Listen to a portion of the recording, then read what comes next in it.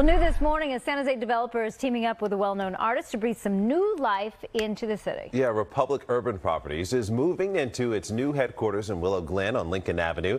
That building will also soon be home to a new restaurant, Copita, Taqueria y Comida.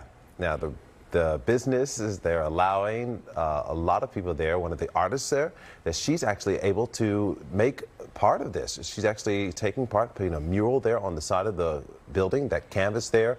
As the building owner explains, that, well, the hope is that that art will actually draw in customers. The climate for developers post-COVID is tough. Costs are high, but what we try to do is maximize the beauty of a building that creates additional value, and there's no better value to a community than public art. It's always tremendously rewarding to add to my city. I'm from here, and I love being able to be a part of how people walk around and experience it. Now, the mural is of San Miguel de Allende in Mexico. This is in Mexico. And that artist there really hopes that it will help showcase the Spanish culture.